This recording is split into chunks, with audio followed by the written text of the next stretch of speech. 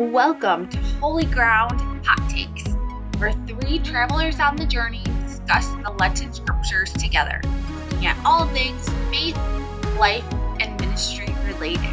Join us each week as we break open the Scriptures so that you can too. Hi, everybody. Welcome to our Lenten video reflection series.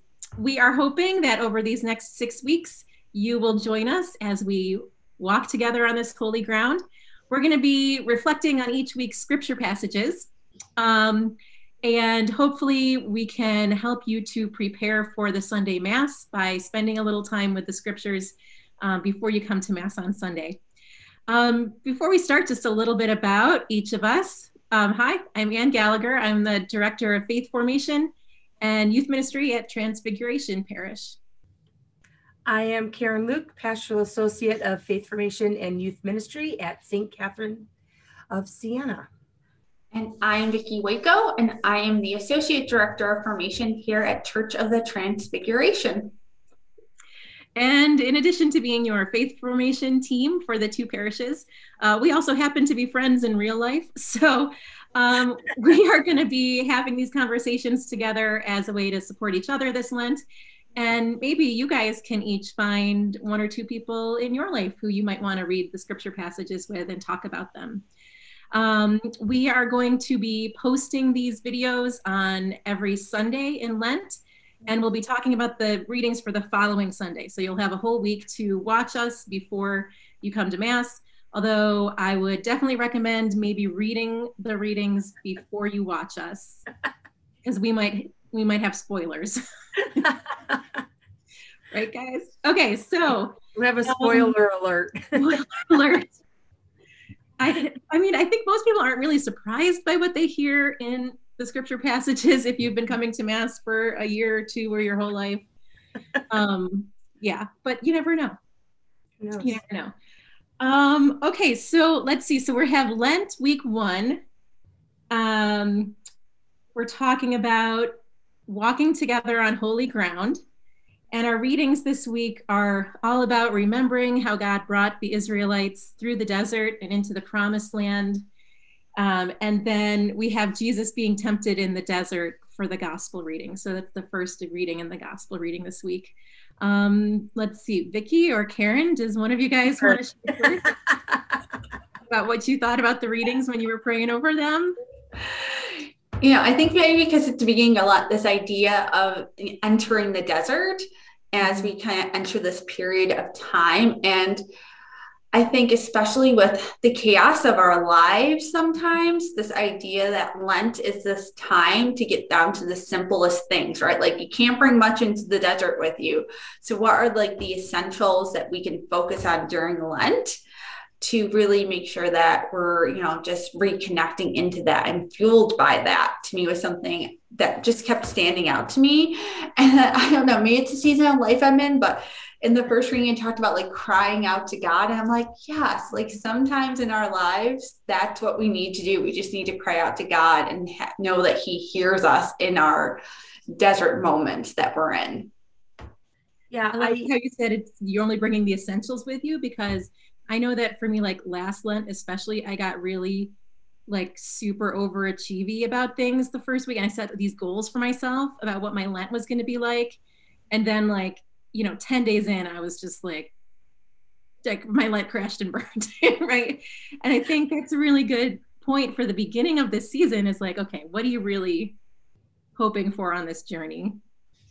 Yeah, I think it's really important. I mean, with the pandemic and everything, we hear the scriptures that the Israelites were walking through the desert for 40 years. And then Jesus had 40 days, and we've had 2 years of this pandemic. And it feels like 40. It feels like 40. Mm-hmm. And I also, love the fact that the three of us in ministry are still suffering as well. And, we are able to walk with everybody on this journey.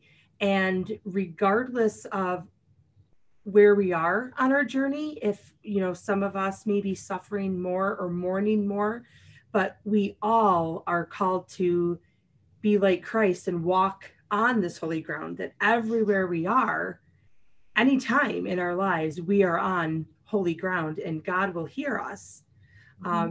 We may not know, and we may not want to hear what God tells us all the time, but we still have that relationship.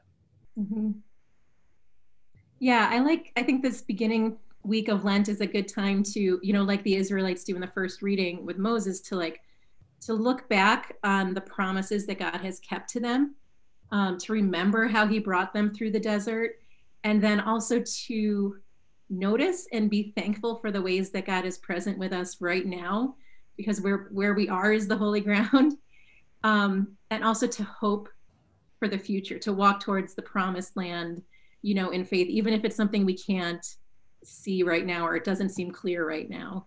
I feel like things feel like they've been going on for 40 years right now. For sure. Yeah. And even outside the pandemic, where I feel like we're at a place in our society as church and as a culture and as a nation where it just feels like a lot of things are in flux, things that are going to take decades to sort out. And all three of us here are kind of in that sandwich generation, right? Where we've got little ones taken care of, older ones we're taking care of, work we're doing every day. We got to prepare ourselves for the long haul and be willing to take it one step at a time and trust that God is always right there with us wherever our feet are landing.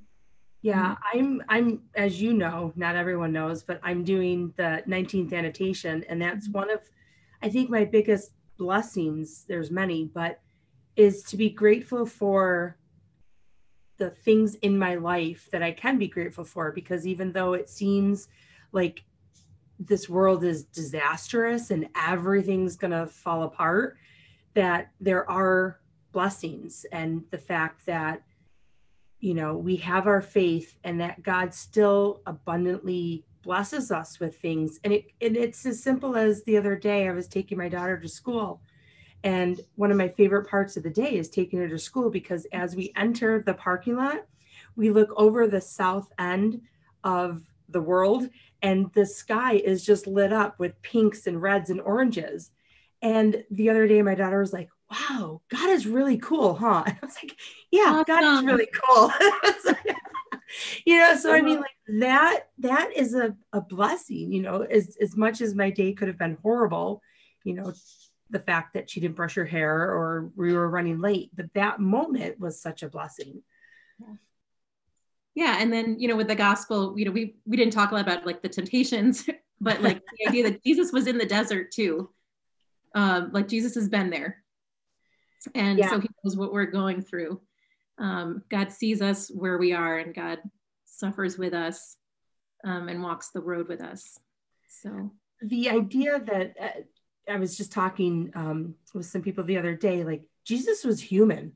I think sometimes like we forget that aspect because we focus so much on the miracles, but Jesus was angry and frustrated and tempted. And, I don't know if I would have made it 40 days without food or water, but the fact that Jesus did it and knows our suffering as well, that's something that I take hope in, that's there too.